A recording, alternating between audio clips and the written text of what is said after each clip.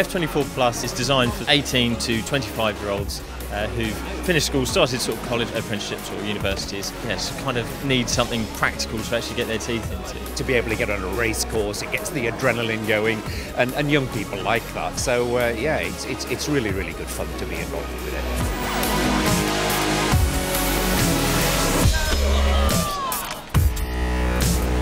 It's great to see there's lots of people here. We've got people from other countries as well, which is really good to raise the image of Greenpower.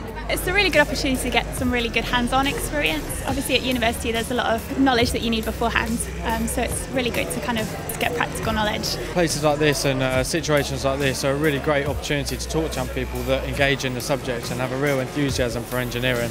If you walk around the paddock, you'll find that the vast majority, over 80% of the students here today say, you know what, I think I might even consider doing engineering in the long term. Quality, yeah, great fun, yeah. Nice bunch of people. It's nice to talk to people from different companies and different universities.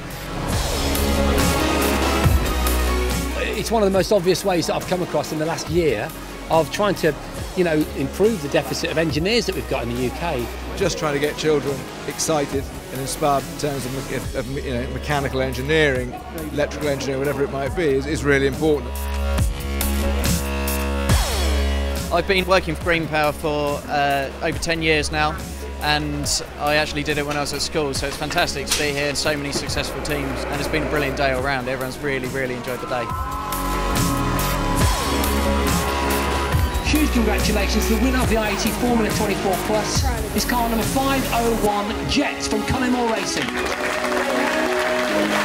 great performance. So I've just won the Formula 24 Plus International Final and the F24 Plus Championship, and it's amazing. It's certainly been the best final. Greenpower's been growing year on year, and you could feel the difference coming here with all the international teams. I couldn't have asked for a better day.